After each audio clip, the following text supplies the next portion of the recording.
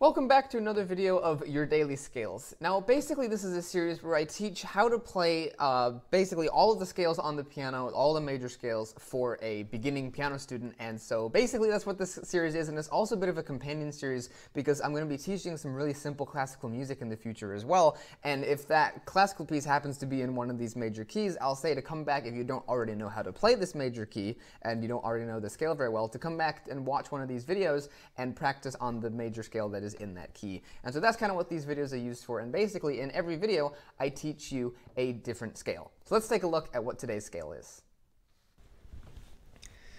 So the scale that we're going to be looking at today is A major. Now A major has three sharps, as you can see here over here. So we've got F sharp, C sharp, and G sharps. When you're playing the scale, don't forget to play those sharps. Now, if you're just starting off with piano and you haven't ever played it before and you're looking at this A major scale video, you'd want to go back and start off with the video that I made on C major and work your way up to A major from there. Because if you don't know anything about piano and you're just starting off and you decide to learn the A major scale first, you're going to be missing out on some important stuff and also some important scales that you should know. So you'd want to start off with the video I made on C major and work your way up to A major. Now, to play the A major scale is really simple, and in fact it actually uses the same fingering that the other scales I've so far reviewed on this channel have, including C major as well as G major and D major. So that's another reason that you can go back and watch those videos to further help you memorize the fingering of this scale. So to play this scale, we start off here on A with our thumb, and then we head right up here to C sharp with our middle finger. Very simple. And then once we get up here to C sharp, we're then gonna want to tuck our thumb under to D, and then head right up here to 5, just playing our fingers in that order, and also remembering to play F sharp and G sharp. Once we get up here to 5 on A, we're going to want to head right back down to our thumb on D, and then once we get down there, we're going to want to cross our middle finger over to C sharp, and then head right back to A. Very simple. So for the left hand, the first 5 notes are also really, really simple. We start off here on A with our pinky and work our way up to E with our thumb, and you play the notes just right in that order with those fingers 5, 4, 3, 2, 1. Very, very simple. So once we get to E with our thumb, we're going to want to cross our middle finger over to get to F sharp and then head right up to A. And then once we get to A, we're going to want to head right back down to E. And then once we get actually to F sharp here, we're going to want to cross our thumb under to get to E. And then from E, we're going to want to head right back down to A. So let me show you how A major works on the keyboard. So first I'm going to start off with the right hand by itself, and then I'm going to play it with the left hand by itself, and then after that I'm going to play it 5 times through with the metronome, both hands together, to give you an idea of what practicing it will sound like. So the right hand of A major is pretty simple. We start on A with our thumb, and then we head up to C sharp, which we land on with our third finger. Then we tuck our thumb under to D, and we head up to A. Then we head back down to D. We cross our middle finger over, and then we head back down to A. So that's how the A major scale sounds, and as you noticed, there was a G sharp in there, which is one additional sharp from D major, which is the previous scale that I've played on the channel, which only had F sharp and C sharp, but A major also has the G sharp.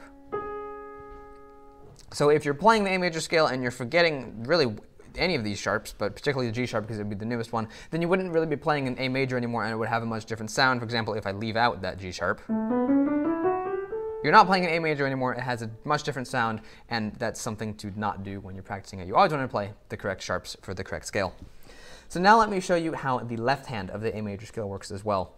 So we start with our pinky on A, and then the first 5 notes we just play with all of our fingers in that order. From here we cross our middle finger over to get to F sharp, go to A. Remember to play that G sharp. We head back down to E, and then we go back to A. So that is how the left hand of A major works. So now I'm going to get the metronome out. I have it set to 76 beats per minute, and then I'll play it through you 5 times for you.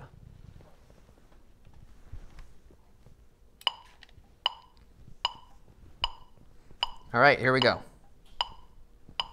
First time.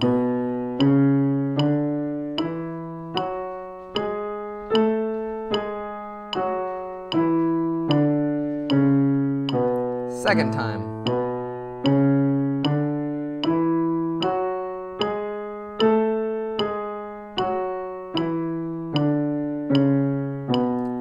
Third time.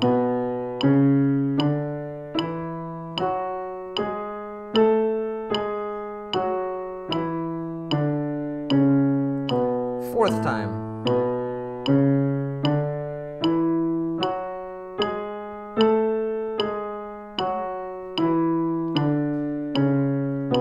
Fifth time.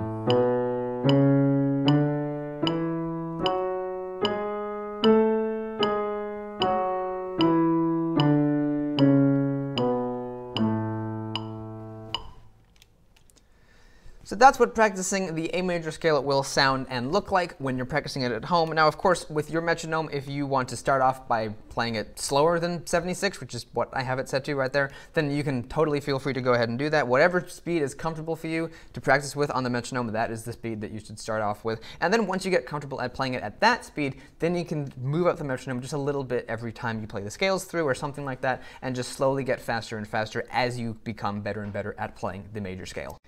Now, playing the contrary motion of the scale, which we're going to be talking about right here, is also quite simple. The right hand of the contrary motion is actually exactly the same as the right hand was for the parallel motion, which we talked about over here. So if you're good at doing this, you're going to be good at doing the right hand here for contrary motion.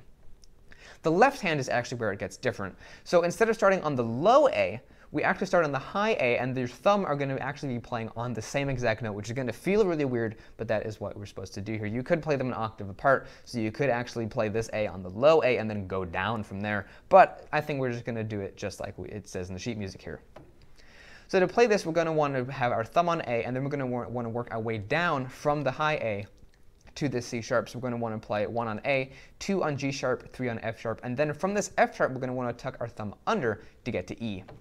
So then from E, we head right down to A, like we were doing before. Very easy, 1, 2, 3, 4, 5. And then once we get to A, we head right up back, 5, 4, 3, 2, 1. And then once we get to our thumb on E, we cross our middle finger over to play F sharp and head home to A.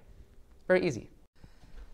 So let me show you how contrary motion works on the piano. So basically, as I said, the right hand of it is exactly identical to what we've already done before, which is called parallel motion. So I'm not going to talk about the right hand because it's exactly the same, but I will mention the left hand, and I'll show you how that works. So instead of starting with our pinky on the bottom, we actually start with our thumb up top, and then basically we just head down from there. So we start off with our thumb, like I said. We head down to F sharp. Remember that G sharp. Then we tuck our thumb under to E. Then we head down to A, go back up to E,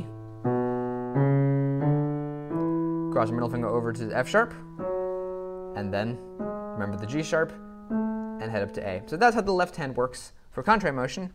So let me get the metronome out, and then I will play it. Hands together, 5 times through for you. Here we go.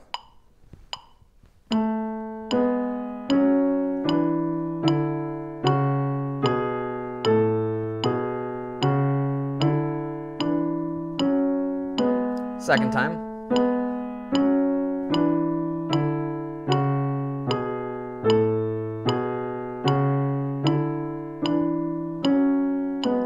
Third time.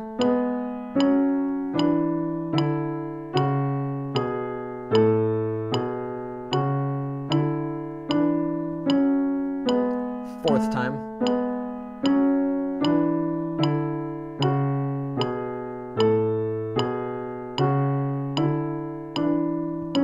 And the fifth time.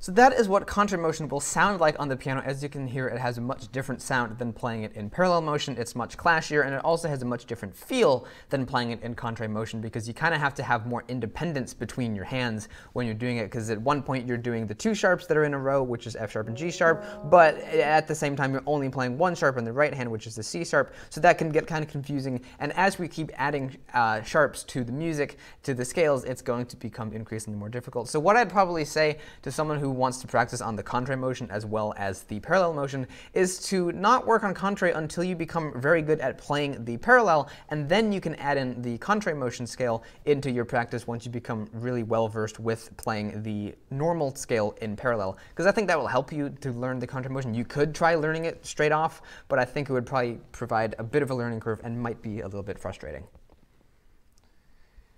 Now, one final thing I wanted to mention about on the major scale is the relative minor of each major scale, and I've already talked in my previous videos about how to find the minor scale of a major scale, and this is how it works. Basically, you take the root of the major scale. In this case, that's A, because that's the key we're in, that's the note we started on, and there's two ways to find the minor scale. The first way is to find the sixth note of the major scale you're in. So if we take A major, A is the first note, so if we go 1, 2, 3, 4, 5, 6, that is the root of our minor scale. So our root of the minor scale is F sharp. So F sharp minor is the relative minor of A major. And the other way to find the relative minor is to simply head 3 half steps down from the root of the major. So if we start on A, we go 1 half step down, 2 half steps down, 3 half steps down. That gets us to F sharp once again, which we already know is our relative minor. So that's two ways to find the relative minor, and the way the relative minor works is it's the major scale except starting on a different note, and as a result it has a much different sound, and it's basically an entirely different scale, but it has all the same notes of the major scale. So it's one additional thing that you can practice on when you're practicing your major scales, is also to practice the relative minor of each major scale, and this is what it sounds like.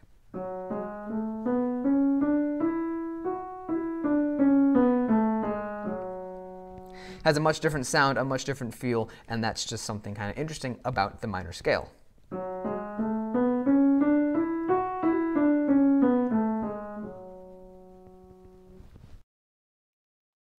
Hopefully you found this video on the daily scales to be informative and helpful for you, whether you're a beginning piano student or someone who knows a little bit about how to play music and they want to become better at what they do. Scales are really helpful for all of that. It doesn't really matter what type of music you want to play or what you want to do with your musical skills, whether you just want to learn more classical pieces and play them, or compose brand new music of your own, or improvise and play solos. Playing scales and knowing music theory like that really helps you do all of that. And so if you're watching these videos and learning and practicing on your scales every day, it's a really great help. So hopefully you found this video informative and helpful. Like I said, if you want, you can go check out the rest of the video series, and also if you want to subscribe and hit that button up there on the right hand side of the screen, make sure to do that, because I'm going to have lots of cool videos of really simple classical music from some of these awesome books here from the 1800s. So if that sounds cool and you want to learn how to play some really fun, simple Bach pieces, make sure to stay tuned, hit that notification bell, and I'll see you in the next video. Goodbye.